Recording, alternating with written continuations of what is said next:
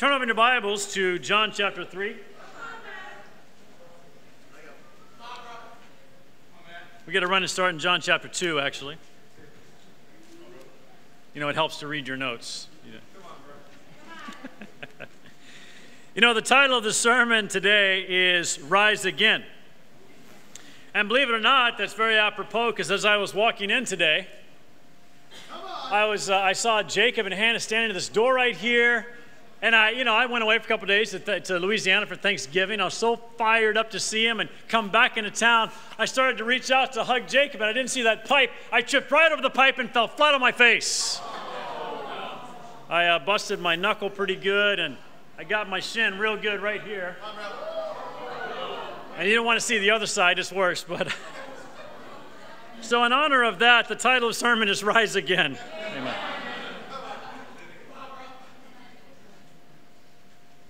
Isn't it great to come back from the holidays? Yeah. And get a little time with the family, and then come on back and get time with the family? Yeah.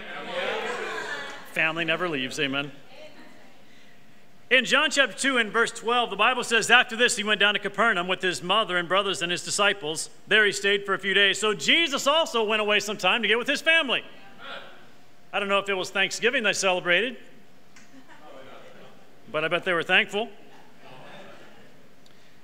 When it was almost time for the Jewish Passover, Jesus went up to Jerusalem. In the temple courts, he found men selling cattle, sheep, and doves, and others sitting at the tables exchanging money. Sounds normal, right? That's just what you do at the temple. At the temple? Found men selling sheep and doves, and others sitting at the tables exchanging money. So he made a whip out of cords and drove all from the temple area, both sheep and cattle. He scattered the coins to the money changers and overturned their tables. To those who sold doves, he said, "Get these out of here. How dare you turn my Father's house into a marketplace?" His disciples remembered it is written, "Zeal for your house will consume me." You know, right here, I can just imagine Jesus walking to the temple going, I'm going to get some time with God, the house of prayer. I'm going to get some time in there. Oh, it's going to be glorious to remember all the great things of the past. And as he's walking in, he hears animals inside. He's like, well, they're supposed to be dead in there. He hears money clanging. People talking and yapping about this and about that and who won the latest football game. Well, I don't know what they played back then. He walks in and he looks around and he sees all of this going on in his Father's house. In the church, if you will. He sees people making money off of people who don't have a conviction. See, they were supposed to come to the temple with a ready sacrifice. They're supposed to pick their best and bring it. Go, this is for God. What else could I give to God? This is the best if I only had something better. But God, this is the best I've got. But instead, they were too lazy. And they gotten accustomed to going to the temple. Honey, we'll just buy it when we get there. We're running late anyway. And of course, the Pharisees saw an opportunity to make some cash. Oh, this is great. Hard-hearted people. I make more money this way. And Jesus grabs some cords as he's watching. I can just see him watching out of the corner of his eye. Just watching everything. Twisting those cords together. Just looking. I think it took a tremendous amount of self-control. She's just like, uncomfortable here. Wrapping another one around. And then another one. And then the thing's about 6 feet long. Just ties a knot in the end. Grits his teeth a little bit and probably just says a little prayer. God, help me not sin against them. But help me clean this thing out. And he starts whipping those cords, getting the animals out of there. They're blown away. They see their Lord and like, oh my gosh, who is this guy? Why didn't we think of that? Why didn't we have the heart to do that? Where were we when we saw this happen our entire lives? Can we close that door in the back, please? Where were we? I can imagine the conviction they had, how they felt. We could have done that. We could have turned this thing around, but we didn't do it. Jesus runs them out of there, and they remember, it is written, zeal for your house will consume me. Jesus was consumed by zeal for his Father. When you're consumed by something, you don't have a lot of room for anything else. When you're consumed by something, it eats you up inside, but not like cancer that's tearing you down. It consumes you. It fueled him. It gave him energy. It gave him strength to do what he had to do. Taken from Psalm 69. They remember this. Not only did he have the zeal, he fulfilled what was expected of him as the Savior. Nobody would want a Savior to show up and go, oh, hi, guys. How's it going? Just hang out with you guys like everyone else and not make a difference. What the Savior was supposed to do was turn things upside down and get them to turn back to God. Are you zealous like Jesus? Now, I think Adrian was right. I think we've bypassed a large part of the turkey coma. You guys sounded awesome today. You guys just sounded zealous. But I stood over here and I was looking around. And I didn't make a whip of chords. Amen. But I noticed a lot of you weren't singing. I noticed a lot of you were looking kind of down and not really thinking about what was going on. Some were distracted, kind of you know that blank stare? Yep. Right in the middle of a song. So, where were you? Where did you go? What was happening in your hearts? Maybe you got into some sin while you were hanging out with your family. Maybe an old girlfriend, old boyfriend called you up while you were gone. Maybe you started thinking about the world again and some of the world slipped on into you as you were eating that extra piece of turkey you shouldn't have eaten. Anybody overeat on Thanksgiving? Thanks for being open. Amen. But you know what it is? You get relaxed. How many of you guys watch football games on? Oh, man. Man. I love relaxing. I love being around family. We're in Louisiana where, I don't know, it's the most relaxed place in the history of the planet. I mean, anybody that talks like this, you got to understand they talk that way because they're too lazy to actually talk correctly. I grew up talking that way, so I can say it, you know what I mean? Say things like y'all instead of you all because you shorten it, you know, it's just quicker, just get it done. But it was great being with my family. I got to have several great deep talks. We're going to be able to plant a church in Louisiana here very soon. Praying for my family, praying for the different relatives I have all over Louisiana. But did you get lulled into lukewarmness? Did some kind of sin or lack of heart take you out while you were gone? Would Jesus have to get a little whip and kind of wake you up a little bit? Are you with me here? Yeah. Or did you come back fired up and ready to go and ready to help whip a few other people into shape? Hopefully you came back ready, but if you didn't, today is a day to get your heart right. You ever been lulled into a sense of security? It's just false security. I remember when I was a kid, about 16, I lived in Southern California, right close to the beach, and every day after work, I'd go down to the beach, and I'd ride my boogie board. Oh, baby. Tell you something. And one day, there were some extremely large waves, and I was so fired up. I was out there with a buddy, and we're just going for it. 2 hours. I mean, I'm so tired, I can barely swim, but I don't care. Just catch one more wave. And finally, when we got into the shore, we're like, oh, man, woo, that was awesome. I'm like, where's my stuff? We both looked at each other like, man, someone stole our stuff. And then we looked around, and we're like, wait a second, where are we? And we looked, and literally over a mile down the beach was where we started. We started a mile down the beach, but because the waves were coming in at a slight angle that day, without even knowing it, we got pulled right on down the beach. Because we weren't paying attention. We were too busy having fun and relaxing. See, Jesus came to make sure that you didn't get lulled into a sense of false security. Today, are you going to let Jesus consume your hearts? Let's go to chapter 3.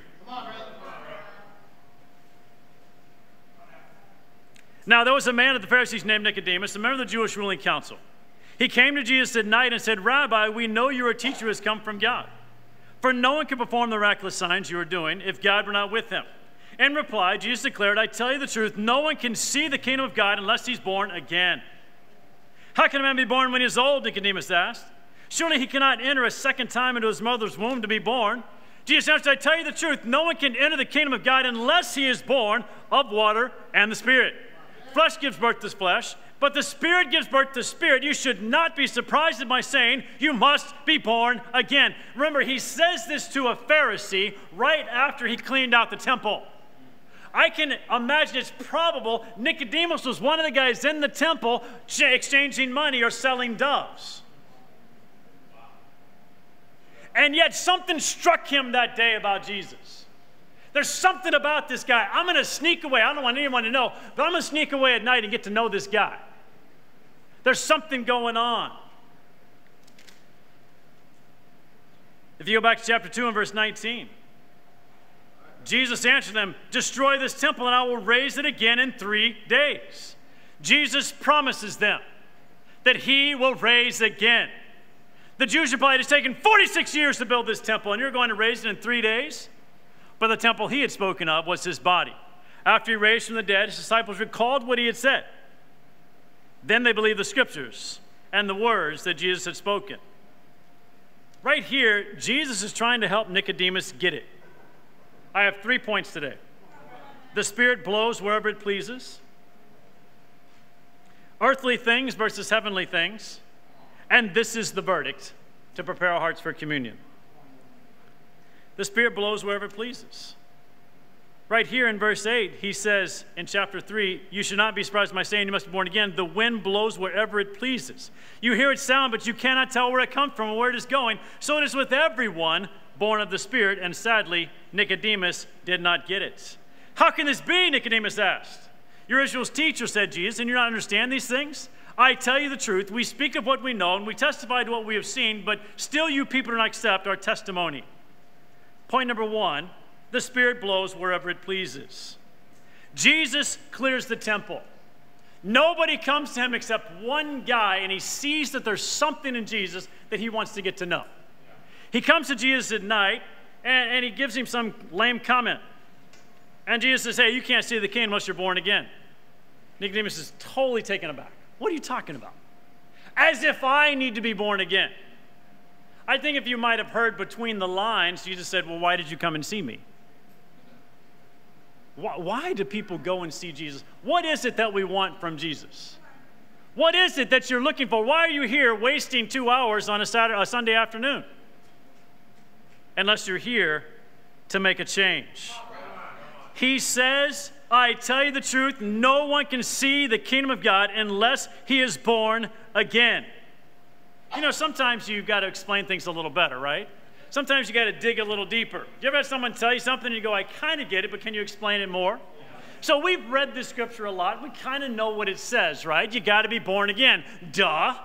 And yet I went ahead and did a little background research. The word born in the Greek is genao, which means to procreate or regenerate. Again is anothen, which means from above. You got to be born again from above. You got to be born again and start over completely. Last week we looked at Romans chapter 12. Turn with me there.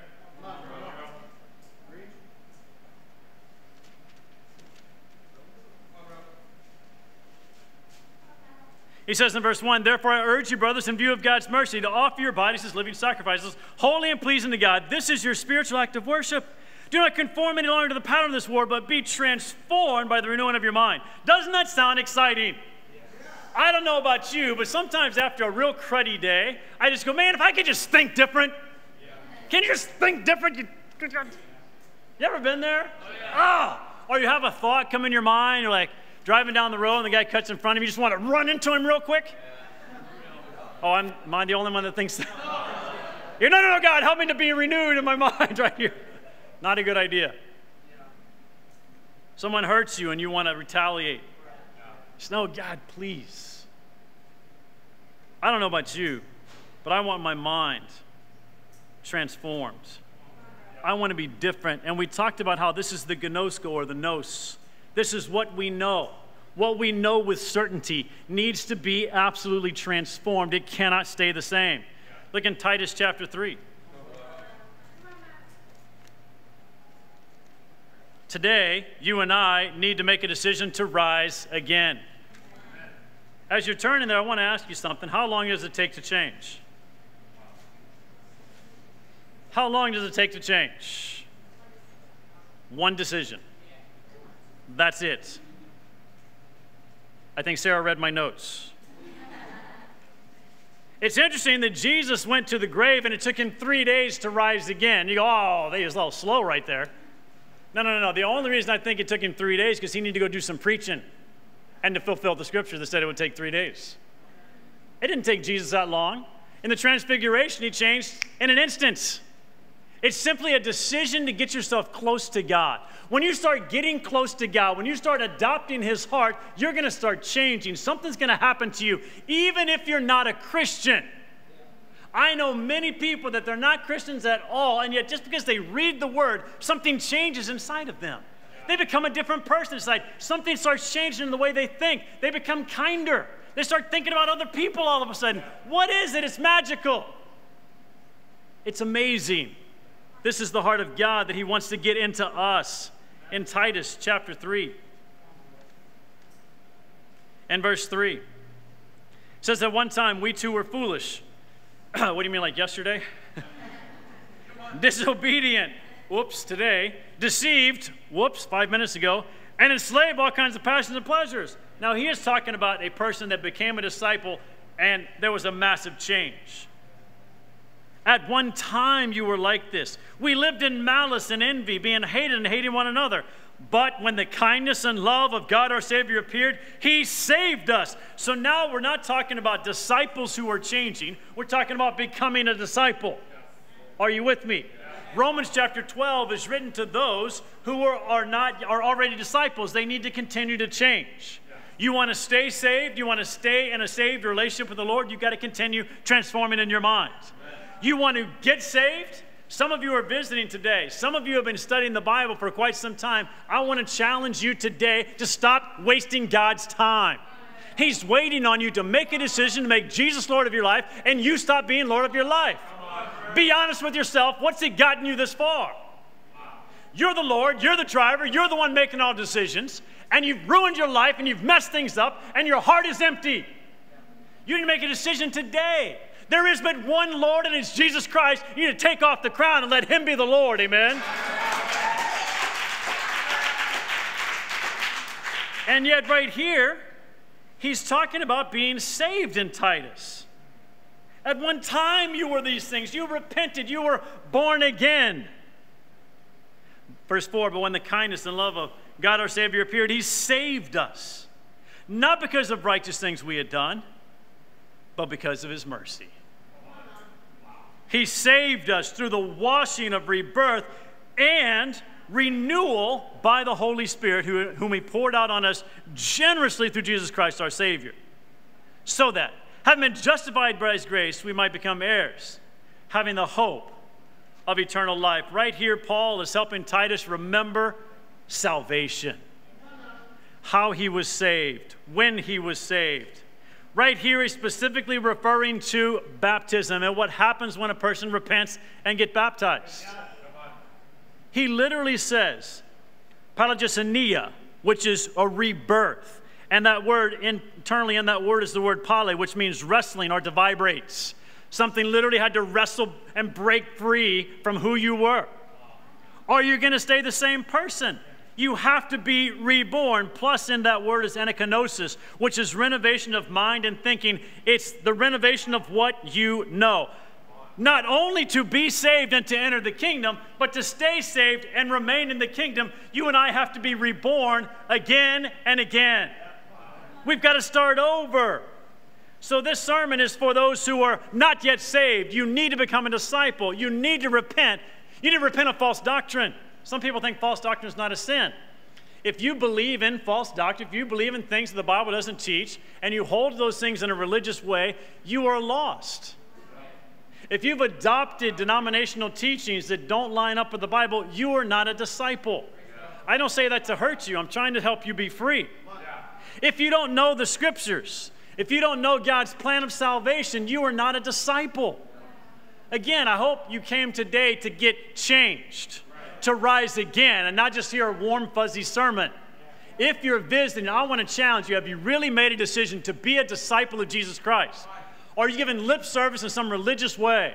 Or maybe you're just a pagan and you haven't really followed God at all. You too need to repent. You're here today. You're hearing the message. You will be judged for what you hear. That can either be good news or it can be bad news. It's bad news if you don't listen to what the Word says. It is really good news if you just listen. But it takes a tremendous humility to say Jesus is Lord and not me. I've been a disciple for 30 years, and it's still hard for me. I'm still as prideful as I was. It's just I've learned to overcome it a little better. It's challenging, though. Have you repented, as the Scriptures talk about, and been born again? Have you been baptized in water, as the Scriptures talk about, and been born again? See, you're born of the water and the Spirit. If you're not born of the water, you haven't been converted in the way Jesus taught and his disciples taught. If you haven't been baptized for the forgiveness of your sins and then raised to a new life where the Holy Spirit can enter you, you have not become a disciple according to the Scriptures. And let me tell you something right now. I don't care what your minister or priest or pastor says. The Bible says something different. The Bible says something very different. You must be born again, and Jesus says, of the water and the Spirit. At the same time, for those of us who are in the church, who are disciples, you've got to have a rebirth to be saved. Maybe today, you just need to flat start over. Maybe today, you realize that you've allowed hard-heartedness, lukewarmness, some kind of sin, somebody hurt you, some bitterness hits you, and you've pulled your heart back. If Jesus was sitting next to you, would he say, this is my brother, this is my sister, totally sold out? Or would he be concerned for you? Is he worried about how you're really doing? Disciples, let's be real. I've been around a long time, and I know how hard it is to stay faithful. The older among us will tell you, can't wait to get to heaven. Can't wait to get to heaven. Are you with me? Can't wait to get to heaven. I don't know exactly what we'll be doing, but it's going to be a little bit different than this. The battle is worth it, but are you willing to rise again? You know what's interesting is, let's go back to John chapter 3.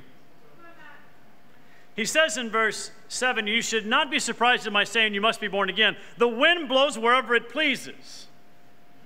You hear its sound but cannot tell where it comes from, where it's going. So it is with everyone born of the Spirit. You know, right here, I got to ask you something. Where's the Spirit blowing in your life? Interestingly, in Matthew chapter 4, Mark chapter 1, and Luke chapter 4, the Spirit, after Jesus was baptized, led him into the desert for 40 days to be tempted. Where's the Spirit leading you? Do you want to go? Are you willing to go? The Spirit blows wherever he wants to go, guys. Where is he taking you right now? Where is he going to take you next year? Where is he going to take you 5 years from now? Are you willing to go? I'm talking geographically. But let's get down a little deeper, and how about in your heart? Where's the Spirit trying to take you right now? Is he trying to help you get rid of something in your life that's a trap or an idol to you that you've held on to, that's causing you to be separated from God and harden your heart? Is he telling you through people discipling you? Is he telling you through sermons, through situations at your job or school, you got to change this, I'm trying to save you, and yet you're resisting the Holy Spirit? See, it's painful to be born again. It's painful to be a place where you've got to rise again. You know, when I got up off of the concrete over there, I got up really fast, and Jacob's like, bro, are you okay? And of course, On the inside, I'm like, that about killed me. But on the outside, I'm like, bro, I'm fine, all good. I turned on and went, it was painful, but I had to get up. It was time to go. It is painful to change. It's a little bit difficult. You might come out with a couple of bruises. You ever gotten hit by something, that's going to leave a mark? Let me tell you something. Discipleship's going to leave a mark. The Lord's trying to save you. He's going to put you into situations. He's going to put people around you that you don't want. Sorry, Marcel. He's going to put situations in your life that are more difficult. You're like, this is impossible. I just can't handle it. And he's going to whisper in your ear, I got you. Just get up. I got you. I'm with you. Stop getting bitter. Get up. Rise again. Get going. You can do it. You know, over the weekend, I got to see, once again, one of my favorite movies of all time, The Greatest Showman. I don't want to rehash it, but let me tell you, that is literally one of the greatest movies of all time. And right toward, the end of the movie, when everything kind of falls apart, he's just sitting there on the pile of ashes, and he remembers his dream. He remembers what he's there for. He remembers why he started the whole thing in the first place. Yes, he lost his way. Yes, he made huge mistakes. Yes, he sinned grossly and messed up. And then when he remembered his dream, he got going again. What was it that kept Jesus going? He had an eternal dream that you and I could be saved. So he got up again. This afternoon, have you fallen down? He led Jesus to the desert. He led Peter to Jesus. Peter had to transform and then had to take up his own cross. But he was crucified upside down. He led Paul to suffering. Thousands were saved. And then he led Paul to be beheaded. Yet he was faithful to the end. And all of these men were filled with zeal. Even after they messed up. Even after. They just got up again.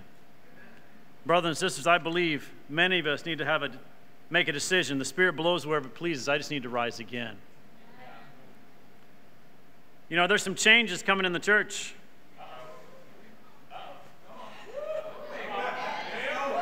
Woo! You ready? A couple months ago, we hired Isaac. What an amazing, transformed man. And then a couple months later, it wasn't enough. And we didn't have enough money. But we go, we need some more people. And so we hired Marcel and Tia. Man, makes me want to hire like 10 more people. Come on. It makes me want to hire like 10 more people. See, the more people that are on staff, the more people that are full-time in the Lord, the more likely it is that you're going to be able to rise again, and you're going to help other people rise again. But the Spirit's blowing. And in the financial presentation, you hear more. Amen. We need 8 to 10 new Bible Talk leaders. Are you ready? We have a Bible Talk leader training program starting next Sunday. All of the Bible Talk leaders are going to go through it, and some of you who haven't even volunteered yet, we're going to tap you on the shoulder and say, listen, the church is growing. Guys, we started the year with 80 members. Now we have 110. I think we're going to get to 150 very quickly, and you cannot do what you got to do with a couple people on staff. How do you get more people on staff? You let the Spirit lead you to open your wallet.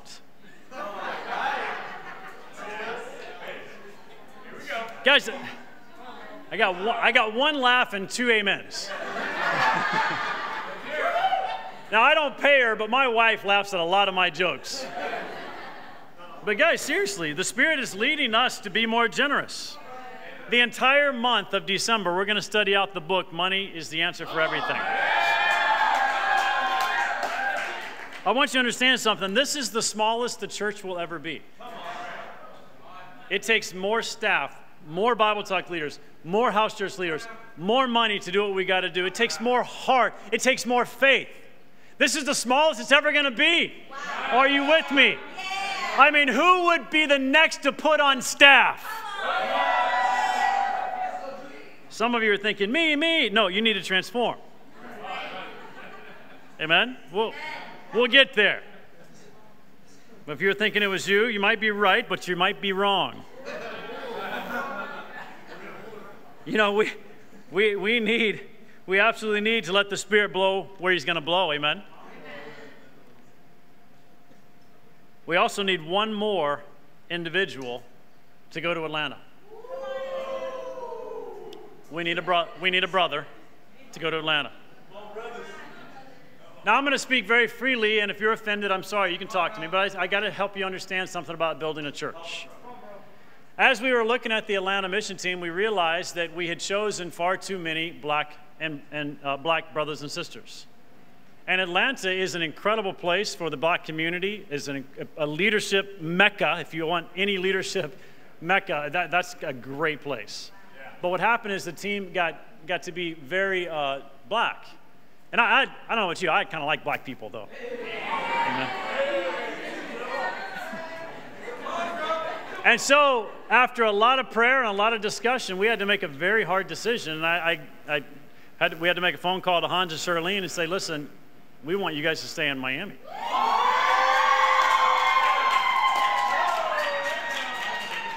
But I can't tell you who, but we've already talked to a sister to go to Atlanta, and she said yes. I need one more diverse brother to go to Atlanta. The Spirit's blowing. Are you willing to go? Point number 2. Again, please understand, as you're building a church, if it's all of one race, you're going to become just like the world. At least in that aspect. I think they'll have all the same convictions. Are you with me? But we've got to be smart. We've got to use a lot of wisdom in how we build churches. And we've got to be careful. If we continue here in John chapter 3 and verse 12, he continues, says, I have spoken to you about earthly things, do not believe. How then will you believe if I speak of heavenly things? No one has ever gone into heaven except the one who came from heaven, the Son of Man. Just as Moses lifted up the snake in the desert, so the Son of Man must be lifted up, that everyone who believes in him may have eternal life. For God so loved the world that he gave his one and only Son, and that whoever believes in him shall not perish but have eternal life. For God did not send his Son into the world to condemn the world, but to save the world through him. Whoever believes in him is not condemned, but whoever does not believe stands condemned already, because he has not believed in the name of God's one and only Son. Right here we have the second point, earthly things versus heavenly things. I don't have time to get to all the scriptures, so I just want you to write these down. Colossians chapter 3, verses 1 to 17. It's all about relationships. The number one relationship that can be very earthly is our relationship with God. Like, oh, bro, that's impossible. No. Your view and my view of God can be tainted by the world in 2 seconds flat. It's got to be a heavenly view of God. It's got to be a biblical view of God, or you're not going to understand. You're not going to relate to him correctly. Your relationship's going to be ruined. If you think of God in a worldly or earthly manner, that's relationship number one. Relationship number 2 are the brothers and sisters. How easy is it for the world and earthly garbage to slip into a relationship between you and a brother and sister? I mean, isn't it weird? They hurt your feelings. They look at you funny, and you're like, what just happened? This is my brother. This is my sister, and I'm so ticked off I can't even think straight. You lay at bed at night. Remember, this ever happened to you guys? You're laying there, and then he did this, and then he did that, and he did, and then this is going to happen, and then after that, this is going to happen, and you know what I'm going to say to him? And none of that really happened. You're just letting it know. I know that never happens to you guys. It's because you're being earthly. You're thinking about people in a worldly manner. How was it that Jesus knew every sin, every piece of garbage thought you've ever had, and he still goes, my brother, my sister? Because he looked at you from a heavenly perspective. He goes, I know what you are today, but I'm thinking about what you're going to become. Amen? You want to have great relationships, you have got to have a heavenly view of people. Someone hurts your feelings, so what? You're going to be in heaven with them. Someone lets you down, so what? Forgive them. You're going to be in heaven with them. Someone sins against you, and not just a little bit, but grossly sins against you. And you know what? I'm going to forgive you right now on the spot. Why? Because I want to see you in heaven. Not only do I want you to go, I want to go. The Bible says if you don't love your brother who you can see, you cannot love God who you cannot see. If you're not in love with the brothers and sisters in this congregation and around the world, you can't go to heaven. It's part of the relationship with God. If you love God, he goes, you got to love my people. I mean, can you imagine being in heaven with people you don't like? I'm not going over there. Brother so-and-so lives over there. I'm not going to the North House Church because I don't like them. What? First of all, get to know OJ and Jaleesa and you're going to like them. But that's not, like if you're thinking that way now, or if you're in competition with the campus. Oh, campus is growing. It's not fair. It's going to be fair in heaven. And maybe ask yourself, why isn't your ministry growing?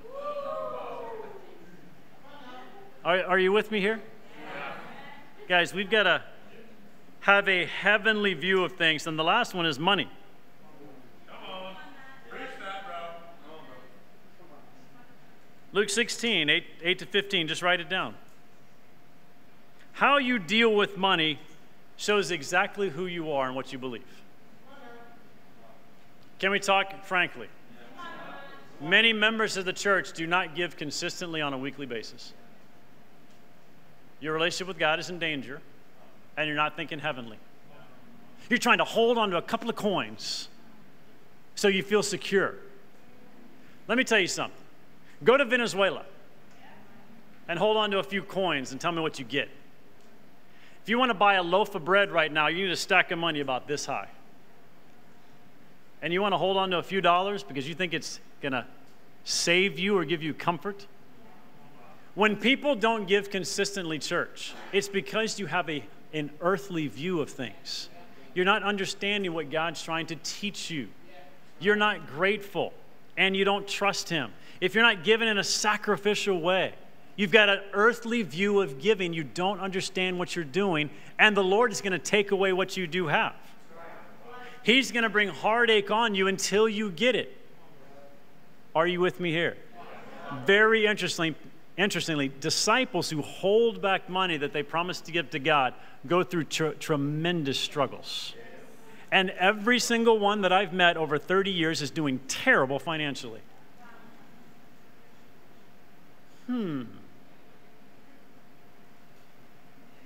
Disciples, I need you to hear me. We're here to build a church that's going to change the entire metropolitan area of Miami and Fort Lauderdale. As of the last couple of months, we are actually right around 7 million people. 2 years ago, it was 6.7 million. Now it's closer to 7. 7 million people hanging the balance, and you're holding on to a few bucks because you don't trust God. Your relationship with him is on the line. You're having an earthly view of things. And I just got to say it, many of you did not give at the special contribution. You can do what you want. As you can see, I can't make you do things. I can't force you to do something. But I got to ask you, what was going on in your heart? You didn't give even anything. And some did not give all of their hearts. It hurts me. It hurts me. But today, it's about rising again. Today, it's about having an absolutely different view of these things. At the end of the service, we're going to do a financial presentation. It's not about the money. It's never about the money. It's about your dream. What do you stand for? What do you live for? What are you willing to die for? What are you doing what you do for? At the end of your days, it's all going to be summed up. What would you have lived for? What did you do all of this for? Was it earthly or was it heavenly? And finally, in John chapter 3, as we close out, in verse 19, it says, this is the verdict. You ever been in court? And you hear the gavel? You're like, ooh. This is the verdict. This is the verdict. Light has come into the world, but men love darkness instead of light because their deeds were evil. Everyone who does evil hates the light and will not come into the light for fear that his deeds will be exposed. But whoever lives by the truth comes into the light, so that it may be seen plainly that what he has done has been done through God. They had the heart to rise again. You know, I want to ask you, what is the verdict in your life? Is there any place in you this afternoon, any place in your heart, any place in your mind that you've reserved as a place that you don't give fully to the Lord, that you've pulled back? Is there any place in your heart that you have loved darkness? Any place at all? Maybe it's with sexuality.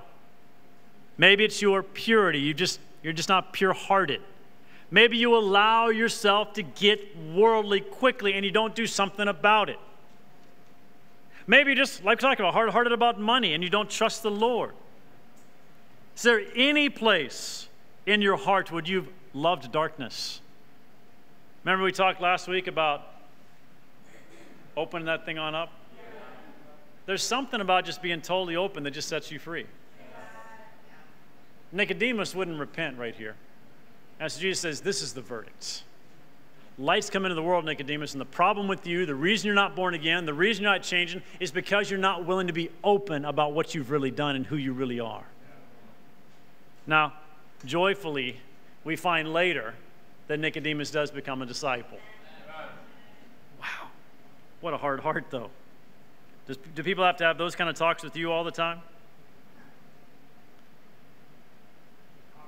Last Sunday, I bared my soul as your leader, your church leader, as an evangelist, about my personal struggles with just loving the lost and evangelism and building strong relationships in the church, how I let things get in the way. I let fear of pain get in the way.